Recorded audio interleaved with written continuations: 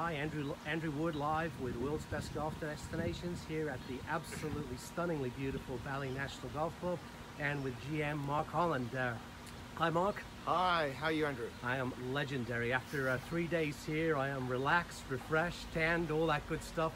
Tell us a little bit about this resort, how long you've been here and what really makes it special. Okay.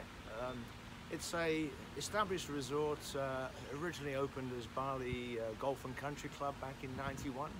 A good resort course here in Nusa Dua, which is 20 minutes from the international airport. A change of ownership in 2011 and led to a complete course renovation for a couple of years, and we reopened 2014 as Bali National Golf Club.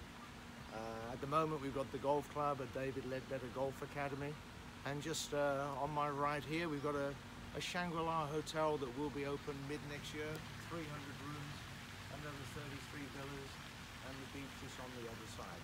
So we're a high-end resort course, and we service a whole multitude of golfers, from Indonesians down from Jakarta for short breaks, but a lot of international visitors, serious golfers, resort golfers from all over Asia and further afield. So I don't know what you think your unique selling proposition is, but I'm fortunate in that I get play golf all over the world. Yeah. And I was just stunned by the flowers, and I've never played a golf course that has such stunning colors. Agree. I mean, we sometimes say that it's like playing within the botanical gardens. It's a great landscape, very lush, and we're blessed with a very good climate all year round, so everything just blooms and very colorful.